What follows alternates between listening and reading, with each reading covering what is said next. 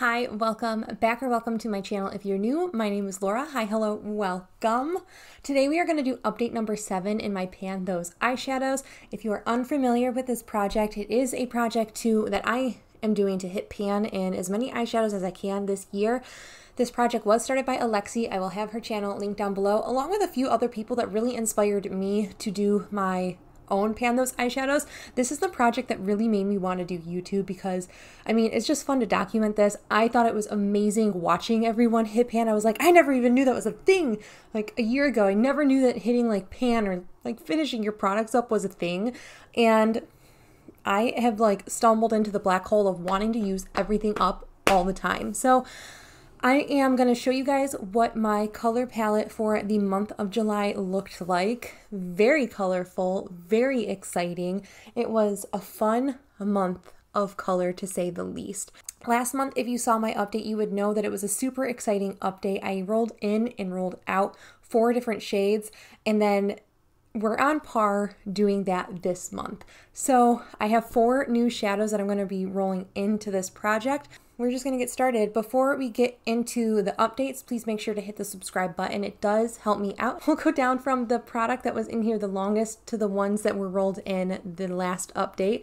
And the first product comes from my Kaleidos Futurism 3 Astro Pink palette, and I never thought I would see the end. So I will show you a picture of the palette. But guys, I am panning it. Oh my gosh. It kind of just snuck up on me. One day was using it to do like an eye look that I kind of was doing for a while.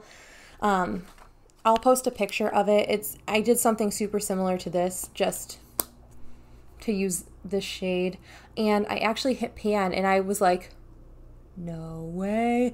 So I'm so excited. I used this one 10 times this month, a total of 28 times. So I guess it wasn't that much. It's just, I have a really hard time reaching for purples. The next shade that is in my project comes from my Going Coconuts palette, and the shade was Lovely Bunch. It was just a matte, like tan color. I'll input a picture of it, and this is where we are now. This shade here, Lovely Bunch.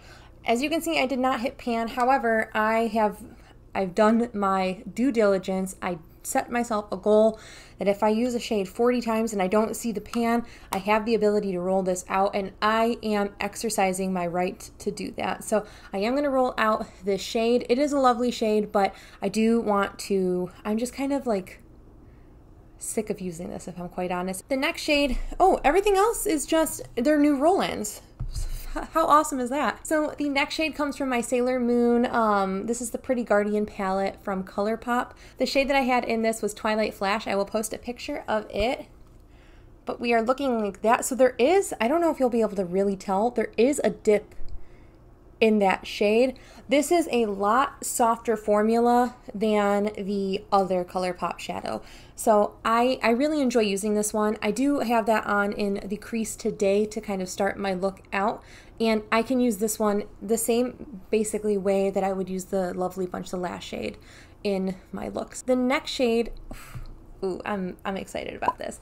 So it comes from my Savanna palette by CColor. This is the Safari palette dupe. So the shade that I selected is shade number 7, and it was just a matte brown. Guys, look at, I actually hit a bonus pan in this palette alone when I was kind of using these shades. So really, really happy about that. So I'm so excited. 2 pans in this palette already, like, that's awesome. I really, really, really like the formula of this CColor palette, and I think that if you were interested in this Safari palette but didn't want to pay that ridiculous price point, this is $8 on the CColor website. Awesome deal. The next shade comes from this palette, and it was shade number 7 also in this palette. I have it labeled like row 1, shade 7, row 2, shade whatever. So I had row 1, shade 7, so the 7th shade in this. It was this shade here. I have not hit pan yet. I do have this on my eyes today. There is some disturbance. I hope you can see that there is some disturbance in the pan on this, but nothing crazy. I know the pans aren't super deep in this palette, but that is it's a blue matte. Like, there's only so much I can use a blue matte, you know? So I'm really excited to continue to use this and kind of play around with eye looks, but this is gonna, I think, be probably the slowest mover in this project right now. Then the last shade, I actually had a makeup casualty. If you've seen any of my recent videos, you would already know this, or if you saw my Instagram, you would already know this. But that comes from my Morphe 35M Boss Mood palette, and I had, in my Shop My Stash, I mentioned like, I have a spoiler I don't want you guys to see in my little magnetic palette, which was this guy. The spoiler was I hit pan in this, but that same day I filmed my Shop My Stash, I dropped this palette. I dropped it and I completely shattered the shade. I was able to salvage it, but I put them into my 2 Lorac pans that I was using to work on a couple Lorac shadows in my Mission 100%.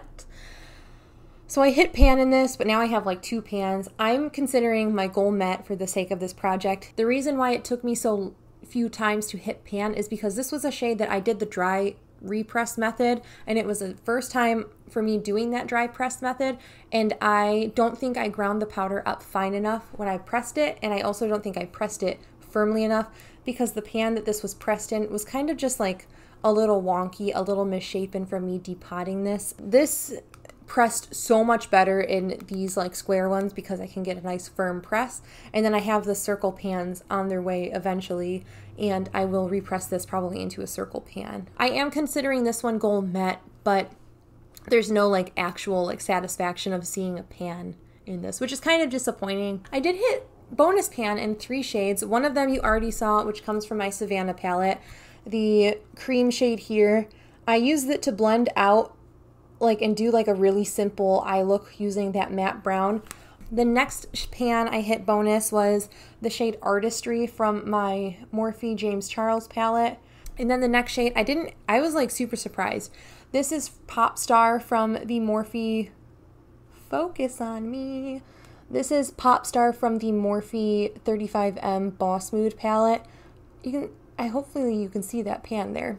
So if you're curious about pan percentage, I'm going to look at my laptop. With those shades that I hit pan in this month, I've also decluttered quite a few shades. I like really scrutinized my collection, really dug deep into like what I was actually going to wear, what is just kind of there to have there. So I have 460 eyeshadow pans total with 48 pans hit. That means I have a total pan percentage of 10.43. I do have a few eyeshadows on the way to me that are not accounted to in this, but I mean, 10.43% is huge. That's huge, and I'm so proud of that accomplishment. Okay, so I have my Pretty Random up. I'm going to have just the screen recording I normally do posted so you guys can see what I roll.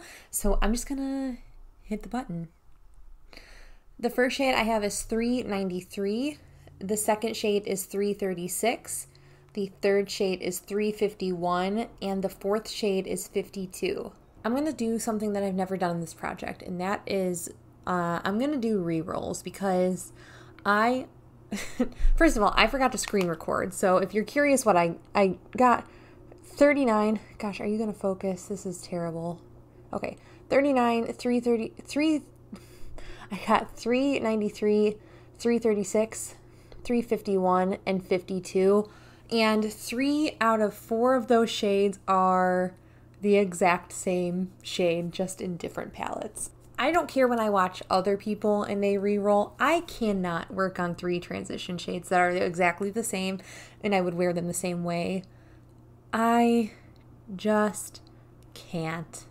I can't do it. I'm already working on one, and that's...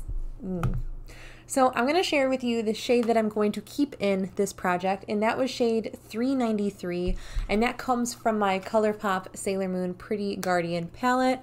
And as you know, we are working on the shade here called Twilight Flash. I actually rolled the shade Justice, which I'm super excited about. This is like a matte yellow with some shimmer in it, or some glitter in it, or whatever.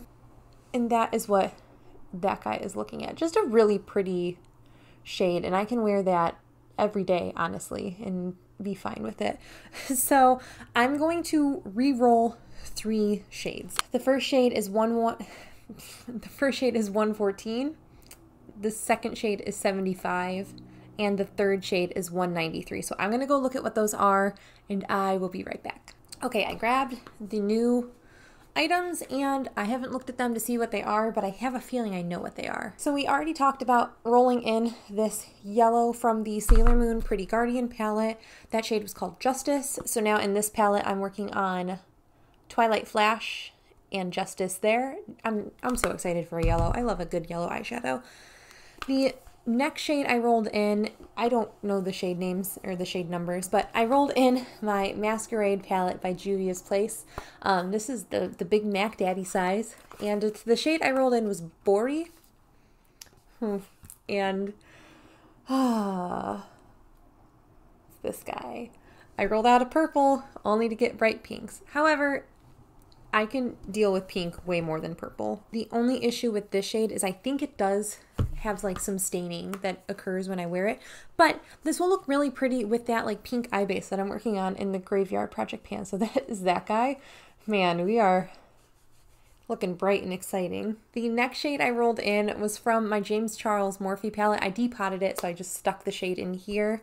The shade that I'm working on is going to be this shade here called Hello.